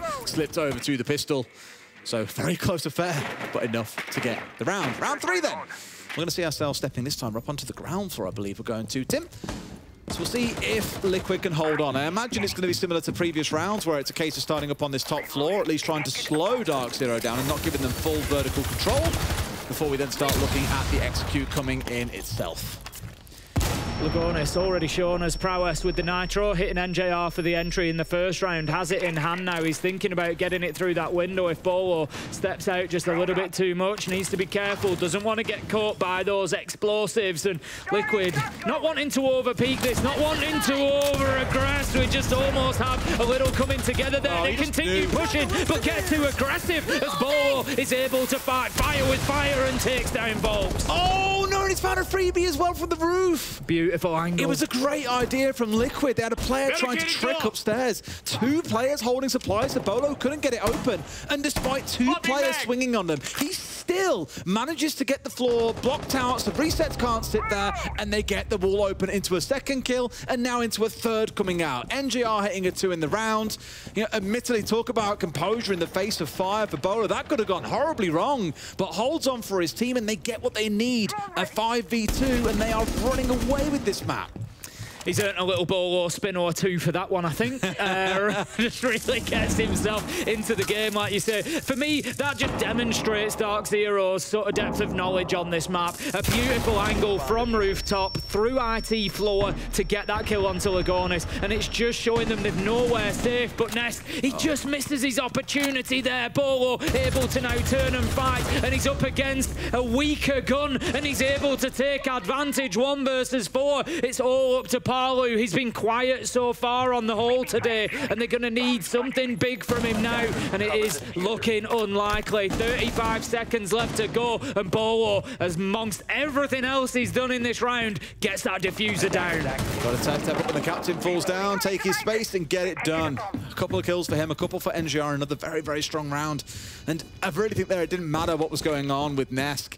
He was a little bit trapped, and you have Pamba rounding on the side in the IQ, so even if he wins the 1 versus 1, he gets traded half a second later. Again, beautiful team play from DarkZero. They are constantly going into situations with superior numbers, with superior angles, and picking Liquid off.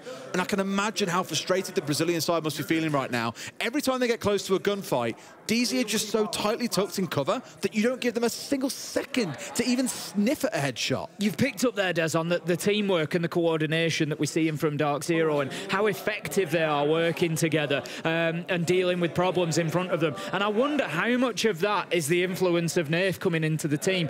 Of course, we know we've got Canadian there who's got all this experience. He's your in-game leader. He's going to make those big calls, and he's got a great overview of the game. And I'm not saying that, you know, they didn't have this presence previously, but we know from our experience of watching Nath over the years how much of an impact he can have on teams in that way, you know, providing that voice, providing that guidance, that experience. And so I'm just wondering, you know, they've sort of got the double there of it coming in, and it just really seems to be working fantastically well for them. They're, you know, working in tandem beautifully. You think back to DarkZero of a year ago, the kind of words that would be thrown about them are, you know, slow, a little bit messy in places, all the right ideas, but not quite with the technical capability of executing it to perfection. Here, what I think you've actually seen is not only have the technical capabilities improved with Nathan Bolo joining the roster, like, it feels like they're making no mistakes. Outside of resets is 4K, which, let's be honest, it's an FPS. You're going to lose your ones. It is simply going to happen at some point. But I think they've gained pace as well as technical capability without really trading anything off. And it just looks so wonderful to see it come together for this roster. It really is. This is honestly the best performance I think I've seen out of DarkZero in a long time at this point. That's the whole competition they played incredibly well. That's what I mean. SR24, this is now, you know, the sort of peaking. But SR24 in general, I think this is the best that I've seen DarkZero look in a long time. And it's a wonderful thing to watch at the minute. So round 4, DarkZero 2-1 up. Liquid need to make a move if they want to get themselves back into this one. The one round they've had so far on the back of a hero play from resets, of course. They can't rely on that round to round, and it's just feeling like they're a little bit out in the cold at the minute. They need somebody to step up and start round after round getting themselves active in this one. If you part the 4K from resets, it's been 1 kill across the rest of the team per round played so far. That's rough, you know. There's one thing being like overwhelmed strategically when you're also losing practically every gunfight you're coming into. It really doesn't feel good for these boys at all. Like, in what world are Parlo and Nesk 1 and 6 as a combo in a game like this? That's it. They really need their moments to step up, and we know they've got the ability to do it. And fingers crossed for the Liquid fans, at least, that they're going to show us that we will see it happen. NJR is going to get that IT wall open. That was something that DarkZero struggled to get done last time on this site. They had to rely on gunfights, whereas this time it's going a little bit more to plan for them. They had Maverick and the Thermite last time around. They dropped away the Maverick and instead got the Thatcher on side. Just said, forget about dancing around this electric and all that kind of crap. Instead, let's try and look to get things opened up. Admittedly, the electric wasn't here in this round. They could have dropped it away. But either way, they still get the benefit of it. You've got the exothermics, nice big hole being opened up, and then get things moving. Nesk, is this going to be 0 and 4? Yes, it is. Really, you feel, should have found Canadian there because he had the jump on him, but just couldn't hit that critical shot needed.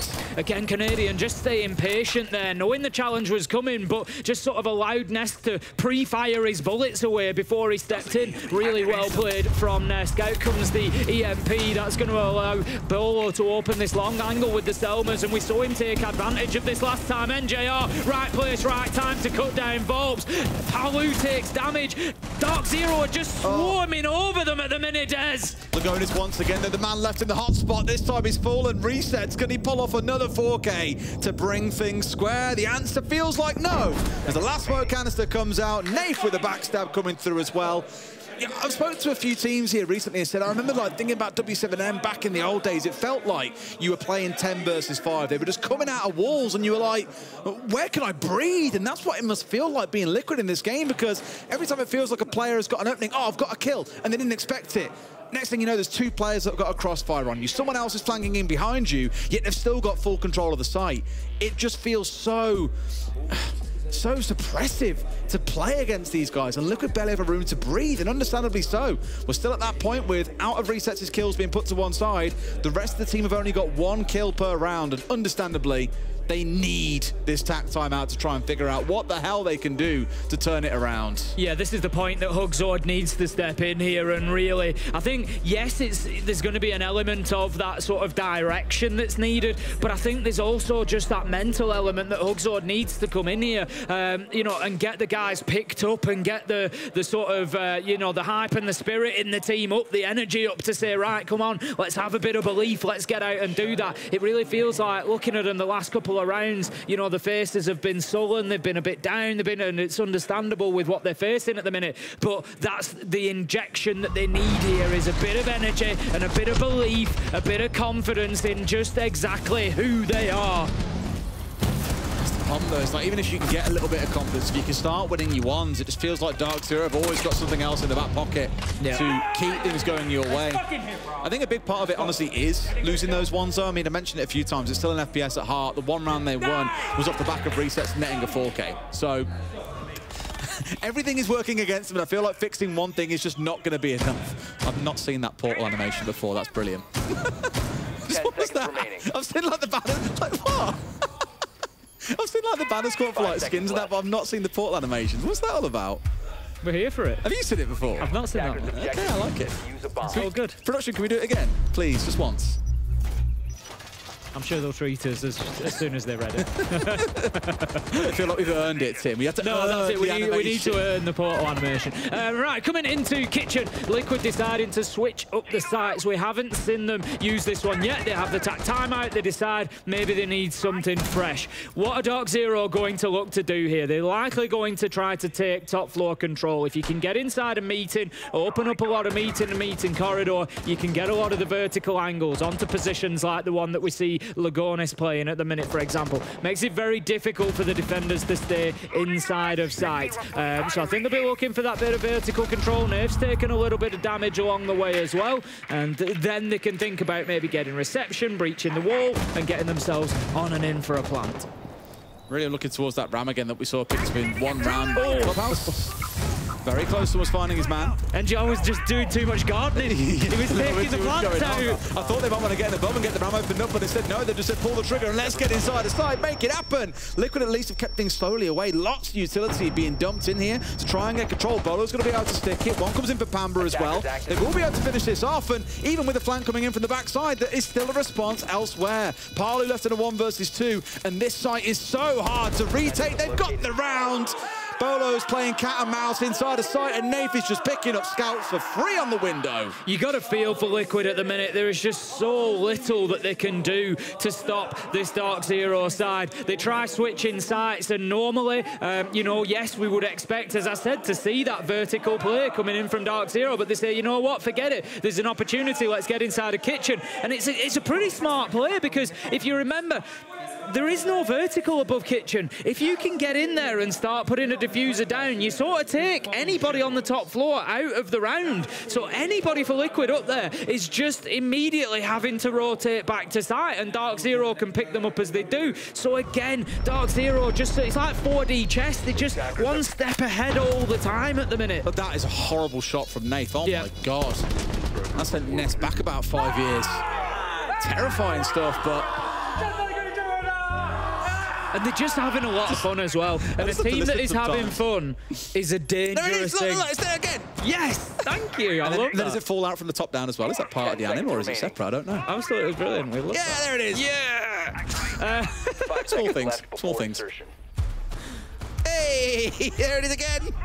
I didn't know we have a portal gadget in this game now, Tim. What's going on? We'll love to see it. We'll love to see it. So, yeah, from DarkZero's perspective, again, it's that problem solving. It's that, right, okay, they've got a top floor presence. Can we maybe go without doing that? Can we just win a couple of gunfights and brute force in? Yes, we can. And like I said, as a team, they look like they're having fun together. They look like they're enjoying playing. And as we know from across the years, those are the truly dangerous teams. I said it the other day as well, like Nathan Bolo have got such like a bromance on the go. Like every time I see him at like lunch or whatever, they're having such a laugh together. They'll be the next me and you, Dave.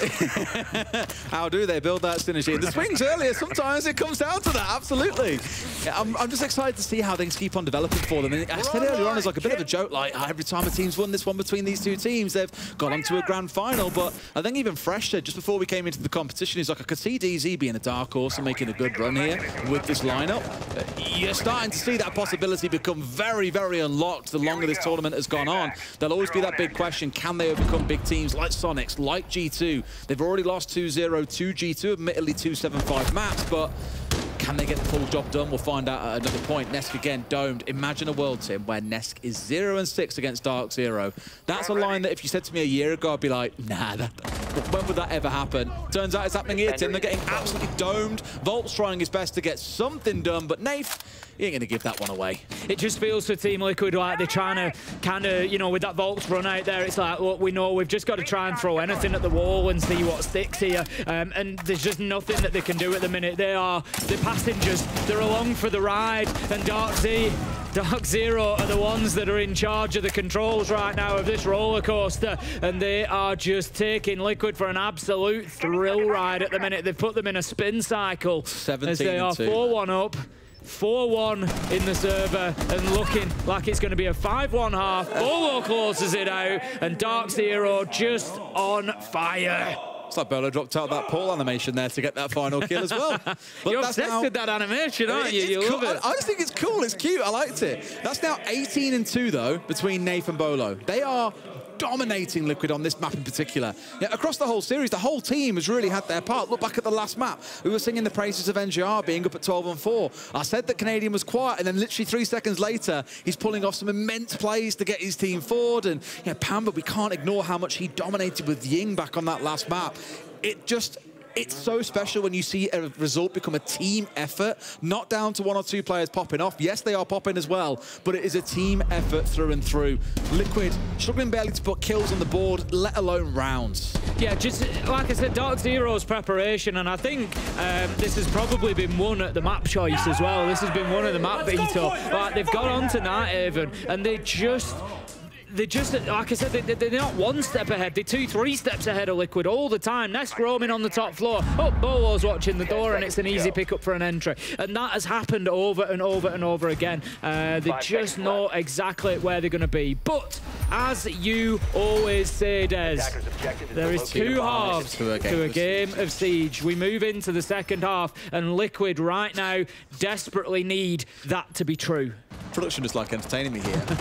It's like dangling a carrot. It's been like, oh, watch the animation at round start. You'll love it. It is, yeah. There are 2 halves to a game of Siege. And I know Liquid on the last map, we praised their first 2 attacks coming out of it. And then DarkZero really got with the program and started finding an answer. And my concern is, again, come back to what we saw on the analyst desk. Come back to what we were speaking about in that previous map. The timing for Liquid has just been a few seconds off in most of their attacking situations, and DarkZero know how to punish you for that. So I just think unless Liquid, admittedly after getting battered 5-1 in the first half, I imagine the comms are low, morale's feeling a little bit low at the moment, for them to come out here and have like a watertight attacking half, I just don't see it happening. Canadian offering a top floor presence at the minute. Bolo and Nath on the mid floor, I think. And yep, correct. And then NJR down inside of sight. So Canadian is going to be holding on for as long as possible. Just trying to burn as much time as he can do here. Volps is going to take an awful lot of damage from him up above. And it just looks like Liquid aren't aware of his presence up here. And Canadian's just taking full advantage of that. Yeah, you're going to let me sit up around IT and server? No problem. I'm just going to shoot you from above then. I've got a shotty. And they've let 2 players slip the net now and get back down towards site, including almost losing Volts, but both Nath and Bolo were out on the roam and managed to escape. Yeah, even down the same staircase as well is the most bonkers part, because you'd imagine Liquid would have closed that net and caught someone on the way through, but getting shot from above, letting players slip back down to site without any real bother or challenge. It just looks slow and like DarkZero are sprinting while Liquid is still walking. And the raid boss that is NJR on the defense gets his account open again with the first kill of DarkZero's defending half. Manages to pick one up onto Volpt, finishing off the work that Canadian started. And Liquid, for me, Des, they look a little bit lost at sea here. They're not really sure. They've got players above them still that haven't been dealt with, that are going to hit them on the flank. Time is running out. They're just having to start pushing towards side. They're trying to make this work on the push on forward, and fair enough, they managed to get rid of Bolo. Palu's a little bit behind the time, though, and he's hitting on the flank as well. No one there to cover it. This is what happens when you don't full clear the map. You will get backstabbed, and now their backstab is not going to be online. Palu's gone. A 4 versus 3, they'll at least get away with it. But DarkZero, look above you. You've got Canadian working his way down the back, and there he is getting one for himself. A 4v2, and NJR is just showing him a little bit of shoulder, a little bit of thigh, but not enough to complete the picture here. 2 left standing. Lagonis falls. Canadian and Nave complete the backstab. And Tim, Pamba and Canadian have got above them there. They've taken lost ground or retaken lost ground. Liquid cannot buy around right now. Absolutely great. Absolutely great from DarkZero there. Beautiful. Keep it just chef's kiss. Keeping that top floor presence. Canadian and Pamba able to do the damage. We called it out halfway through the round. You know, I said, you're not dealing with Canadian. You're allowing him to take that vertical shot onto you. They took damage from above onto Volps. They knew they were there. I don't know. I assume that maybe Liquid thought that they could just lock them out, that they could just prevent them coming back on the flank. But the problem was that they never did. And Pamba able to get the kill onto Palu that opened up the rest of the round. Yes, Liquid got the diffuser down, but it was almost only because DarkZero allowed them to. DarkZero were ready for the retake. They knew they had the players that were able to come back and challenge, that were able to do that job, and it was great stuff from DarkZero once again. Wonderful defense, and they now find themselves with 5 back-to-back series points against Team Liquid, looking for a convincing 2-0 win here on Nighthaven. The one thing I will keep coming back to, Volts was the entry death again here too. We spoke about this a lot back on Club, but he's playing critical operators for the attack. It was Ying, it was Capitao, it was things like that on the last map. Hang on. This one is going to be the Blitz, but last round was the Buck, and they only had 3 breaching charges available on the rest of the team. So he was their vertical control, and that's what you need for hitting downstairs. There is so much soft flooring. Yeah, if you're going on the entry and often being caught out like this, and you're having to entry whilst playing a key operator, you should be screaming, guys, I need drones, guys, I need information, guys, what the hell is going on? And I mentioned coming off the back of a 5-1 half, very fair chance that communication morale is going to be low at this point, but they just keep on bleeding players in the silliest of ways. And, you know, fair play to DarkZero for taking the opportunities when they're there, but Liquid should be doing so much better than what we're seeing in this game. You mentioned the entry, Des. You know, yes, it was something we picked up on Clubhouse because they were, you know, losing so much utility and manpower to it. There goes Volps. I'm going to update quickly mentally. So coming into this now, it is 14-5. What is DarkZero are just running away with this. This is just something else right now. It's a constant 2v1 in every single gunfight you see. Like, the fact that you can run into connector there as Pamba and get the backstab along with the Legion is ludicrous. And there's nothing there to support them. Liquid look like 5 players playing their own game right now. That communication isn't there. They haven't cleared roamers, for example. They're getting shot in the back. Players are being left isolated. Just everything is going against them, and DZ are stomping. And that's not what we've seen from Liquid throughout this. It's important to note that. What we've seen is that it's increased over the last few rounds. They seem mentally beaten at this point, and it's just got worse and worse for them. But yeah, as I say, stats-wise over the 2 maps on entry, DZ 14-5. That is huge. So you are playing 14 rounds in a 5 versus 4. Nate like, manages timing. to pick up Lagonis. Bottom of the stairs, 1v1. The Nate turns around and goes to the top of the stairs, 1v1. Exactly that. You need to push together if you're Liquid here. Nesk finds himself inside a site, just trying to do at this point anything that he can do. DarkZero are playing this smart. They've got players underneath. They've got an opportunity to be able to deny from there if the diffuser should go down. 50 seconds left to go. Liquid desperately need a couple of kills. They've got control of this part of the map, but I think Nace below, has he got a C4? No, he does not, but does have a shotgun. Doesn't matter, can't get rid of him in this spot here. So they're going to have to retake behind. This 1v1 I was going to say is crucial, but Palu wins it out. The dynamic duo, arguably one of the most storied in Siege history, have got to pull it off. One falls, Ness gets the down at least, but now he's got to find MJR. I never fancy a 1v1 against him. DarkZero take a comfortable 2-0 against Team Liquid. MJR, after a fantastic first map, comes out and has another belter on Nighthaven Labs. 8-3. He will pick up that final disable of the diffuser to close it out. And what a performance we have just seen out of DarkZero across both maps. They will continue in the upper bracket with a victory over Team Liquid. And so much of that domination came on their attacking halves as well. Looking back at the previous map, yes, they were up 4-2 after their defense, but it was on the attack where they really shone and made themselves a big, I think, at least here, planting a flag in the ground and saying we are a team with a serious chance of maybe not even getting top 4, but winning the whole thing with that kind of play. There are definitely titans for them to overcome on that journey. G2 and Sonic spring to mind, but you've got to start looking at these boys as serious contenders right now. 20-3, I think it was, by the way, between Nathan Bolo at the end. Unbelievable. Unreal. We've seen great teamwork from DarkZero. That's one of the things that I really want to take away from this matchup for that team, is how well they have worked in combination with each other. It's been fantastic. They're a team now that I look at and I can't wait to watch them again. They've got that excitement, that energy about them, that passion and the ability to back it up, and they are a pleasure to watch at the minute. Can't wait to see more of them, but let's get down to the desk to break down that series. Thank you very much, gentlemen. And there it is, DarkZero with North America victorious against Brazil. It's seeming like Brazil's chances are being slowed down, hampered, some would say. Welcome back to the desk. I'm Melis, with me is Jesse and Bolo, the man. When does he play? When is he on the interview? It is right now. Hello. Good. We're feeling really good after that. You know, we did some nice prep. I think in group stages, you know, the G2 loss kind of woke us up a little bit. Before that, we haven't really fell to anybody in the group stages. So, you know, losing is learning, and I think we learned, and we showed it today, and hopefully we continue to show it later today. Yeah, well, I mean, through this game, it felt like you guys didn't need to do a whole lot of learning from start to finish. It was feeling very, very good for you. There were those 2 rounds right at the start of Clubhouse where you guys did drop the ball a little bit. It maybe took you a little bit to get going. Was there anything that changed after those 2 rounds that kind of got you guys into it? I think, honestly, just the first 2 rounds were just like simply, you know, getting a feel for the team, you know, just first 2 rounds of the match, right? Sure. You know, it's a little warm up, and then we started getting comfortable. We started, you know, getting a little bit loose and playing our game, and I think the results spoke for themselves. We've talked on the desk a lot about how DarkZero's pushes have been very coordinated, very good looking, with a lot of Ying and Grim and a lot of these disruption operators. What's it like playing in that type of a style? What's it like when that's going on, the calling that's happening, setting up for that as a player? How does that work on your end? I mean, honestly, it's pretty fun, because it's like every person has a purpose, right? It's like, you know, X holds Y angle, you know, X throws flash here, you know, blah, blah, blah. It's all just like a nice choreographed dance, and I'm happy to be a part of it. Well, how different is this meta now playing with DarkZero compared to the meta back when you won on TSM?